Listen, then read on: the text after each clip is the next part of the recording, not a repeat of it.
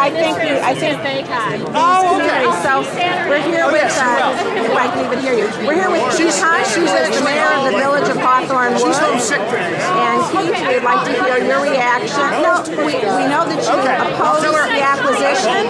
I would like to know what you think the possible remediations or ameliorations of the impact would be. What can be done? If it's a done deal, what can be done for the local villages? Well, first of all, I think the shoe needs to fit. I think it's important that whatever it is that they're proposing is going to be something that respects the surrounding communities and the residents who have been here far longer than the proposed increase in freight traffic that they now want to bring. You know, they stand to make billions off of this project, and yet they don't seem to be willing to put more than $100 million back into it. And that really is just them trying to line their own pockets and take the money back to Canada. And that simply is unacceptable to us. We think at a minimum there should be great change crossings throughout the entire system. There needs to be an amelioration of the sound and other pollution that's going to come from this, noise barriers and things of that sort.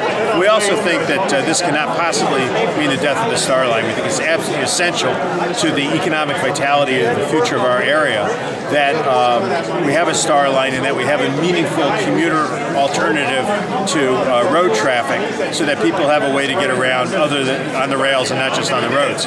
And all of those things really need to happen at CN's expense. My other question to you is, what do you say to citizens? What do you say to citizens who say it's a done deal, it doesn't pay for me to bother myself about it and make comments? The power of the people is often overestimated, but people really need to get involved in the process. They need to not give up. They need to stand there. They need to pound the fist on the table and yell like hell.